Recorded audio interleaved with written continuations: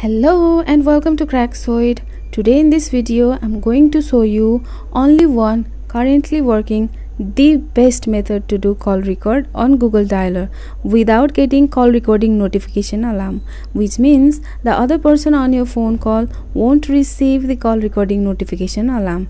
And for this you don't even need to root your phone. Sometimes for business, work, or for some evidence purpose we need to record our phone call. But Google has made it very difficult to do so because the other person on your phone call gets call recording alarm so that he or she also get notified that the phone is being recorded. So if you want to do call record without anyone getting call recording notification, then watch this video till the end. So let's get into the video. At first I'll show you that this phone is not rooted. And you can confirm from this root checker app that this device that I'm using is not rooted. Now go to Play Store and search TWRP and then download this application and open it.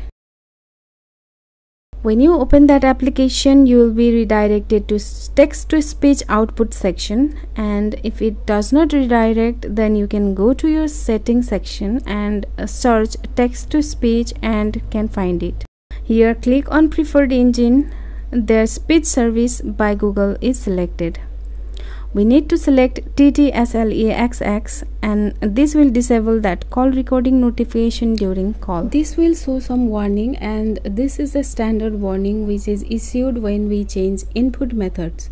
And if you use any text-to-speech application, then they will also show similar warning. And if you check on its permission, this app does not contain or store any personal data, nor does it connect to the internet. So as per my research, this app is safe to use and you don't need to worry about it.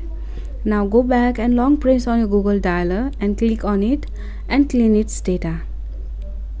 And open Google Dialer again and call on any number and try to record call. Then it won't give any call recording notification alarm. So you and the other person on call both will not receive any call recording notification alarm after this. So this is the only one currently working method to do call record without anyone getting call recording notification alarm. I hope you like this short video and do not misuse this video. This video is just for the educational purpose only. If you find this video useful, then you can support us by hitting on the like button, and you can also share your opinion and suggestion in the comment section. And if you want to watch more content like this, subscribe to our Craxoid YouTube channel. And thank you very much for watching this video till the end. I'll see you in my next video. Till then, goodbye, take care.